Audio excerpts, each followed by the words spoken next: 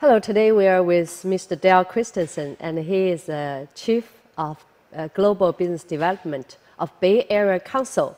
So welcome, Dale. Thank you, Diane, for having me. Thank you. So who is Bay Area Council? Tell us about that. That's a good question. Thank you for asking. The Bay Area Council is the oldest business association in California. Oldest? Yes. What do you mean oldest? It's started in 1945 after World War II, and it was convened by Governor Earl Warren and the executives from Bechtel, Kaiser, Wells Fargo, and the largest employers in the Bay Area to figure out how the Bay Area, the Silicon Valley, San Francisco Bay Area region could become an economic powerhouse in California. So it's oldest. Older than you. When have you attended this? It's definitely older than me. And I've been with the Bay Area Council since January of 2009. 2009? Yes. Okay. The purpose of the Bay Area Council was to bring the largest employers and the business organizations together to work on policies that affect the area. So the council's primary function is to work on large transportation projects, water projects. Right now, housing is one of our top priorities because we're pricing, the real estate is pricing the talent in the region out of the market. And so in order to hold our talent here, we need more houses to hold them. Sounds like very closely related to our life in California.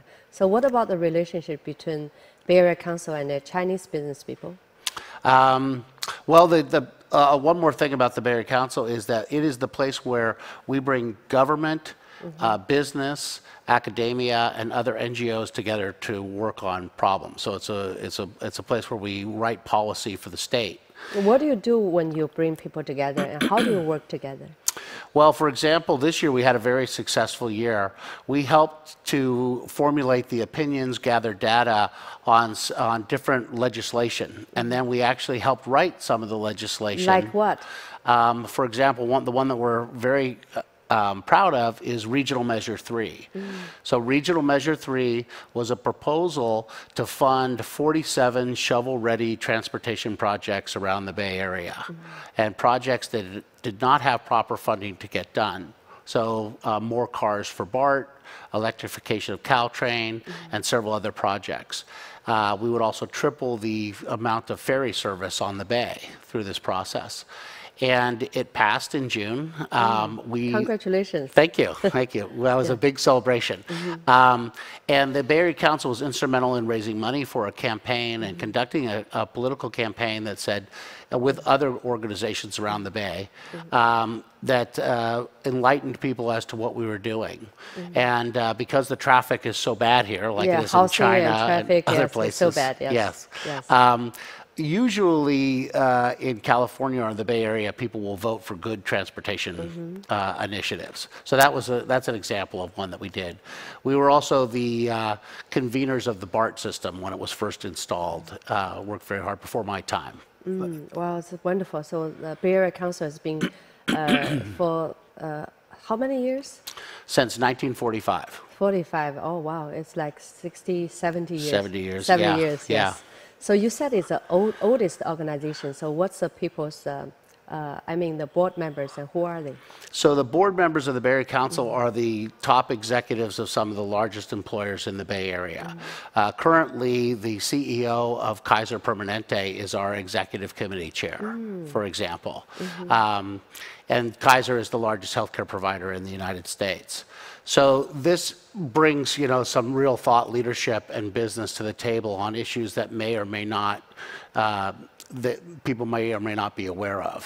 Sea level rise in the Bay and different regulations for transportation coding or building, things like that. We also worked on the expansion of SFO to help the airport expand to become the great international airport it is now. So as a chief global business development, so how have you been working with China? So the council did a report on global competitiveness to see if we were going to remain relevant to our members of the Bay Area Council as people are doing more business globally. And we were introduced to China through a developer that had relationships in San Francisco and also in Shanghai. And through that relationship, we built a contract or a platform with the Yangpu district of Shanghai. And we started to visit China in 2006. And we're very impressed by how much business was happening there, what the change that China was going through, the disposable income that people were starting to have, and also the impact on China and the value to the Bay Area that China, through talent and investment, has provided. So now we work with companies to help them from here, to help them access the market of China, to reach out to those areas, do business, and actually expand their business. And then we work very hard to bring investment back into the Bay Area from China. And we have expanded from one office in Shanghai to offices in Hangzhou, in the future tech city in Hangzhou, and also in the Gulo district of Nanjing. Quite an achievement. And for these last 10 years, you are kind of witnessed the growth and development in China, especially in the business field. So in the future, we're going to talk with Dell about doing business in Silicon Valley and in California. So thank you.